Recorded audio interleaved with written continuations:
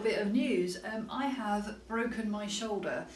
Not doing anything exciting, there's no fantastic story that goes with it. I was simply walking with my dad and I fell over and I've effectively separated the top part of my shoulder from the bottom part. The break is pretty spectacular, also quite painful. The problem I've now got, of course, is that I can't ride for the next 8 to 12 weeks. The break is healing nicely and I'm going through physio, so for the meantime I'm not able to ride. Rather than getting down about it, I figured this would be a great opportunity to do some of those product testing videos that I've been meaning to run for quite a while. Now recently I went to the MCN Motorbike show in London, which was just phenomenal. So when I was there, I met a guy called Ewan McGregor from Mount Wise, and we got to talking around iPhone mounts on motorbikes. Now, their solutions actually cover not just mountain bikes, but actually ones you can wear when you're running, jogging, that type of thing as well. What I've got here is the Tigra Sport Fit Click Bike Console case. This is for the iPhone 7 Plus and 8 Plus because they are the same size. Thank you very much, Apple, for making that a little bit more convenient. What I've got is I've got the main phone case, which we'll take a look at in a moment. I've also got a handlebar mount. I'm hoping it's going to be fairly easy to install because I'm going to try and do it one-handed. So I'm thinking if I can install it one-handed, it must be fairly straightforward to do. Let's have a look.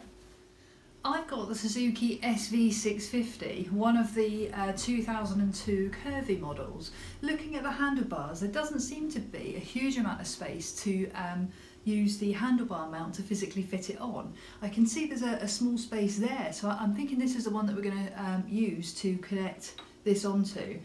It does that with an Allen key, which does come in the kit. It's a number 4 Allen key, and literally just unscrews so it comes into 2 halves, so it should be fairly easy to install. And I've put the lower half in here, so now I should be able to get the top half here with the 2 screws and just simply screw that into place.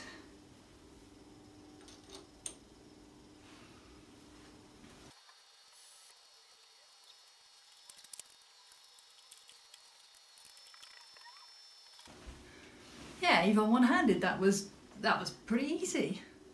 So here's the next part of our mount. So this part here with the round socket is going to fit onto that ball just there, so that's that part. And then it's going to clip onto this, the case itself is going to clip onto this shape here. Now you'll notice that there's a flick switch here, yeah? So it's got locked and unlocked, and what that will enable us to do is when it's unlocked, can you see those grey tabs there? When it's unlocked, they'll push in and out, which will enable us to release the phone, and then just for extra security, once we lock it, they don't move. So again, it's very, very secure when the phone is on the bike. Straightforward installation, so we put that on there first, and then there's the ball part. So that should fit onto that. And then we simply screw this back on.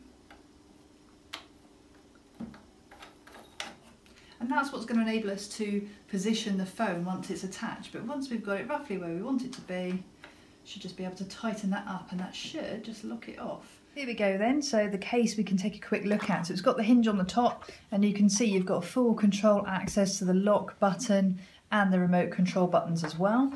It looks like it's just a simple pull it up and the clips undo. So we'll do that on both sides. And then here we've got the last, and that's then got like a rubber type of protector across it.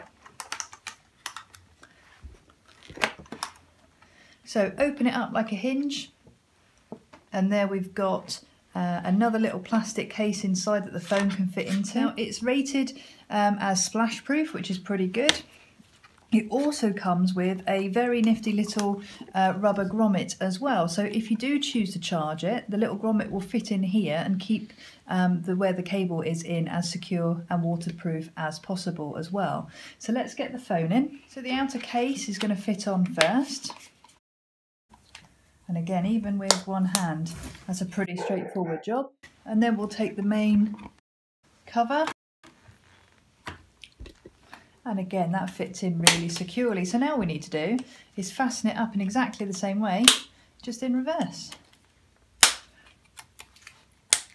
So we've got the shape that's on the back there, and it just rotates and fits into place with a click. And that's it. The phone is attached securely to the bike. The only watch out I would say with a screen as huge as this is making sure that the handlebars will turn both ways, full lock left, full lock right. I just wanted to finish up with a bit of a final review, a summary on the case overall. And overall, I think it's a fantastic piece of kit. Really well made.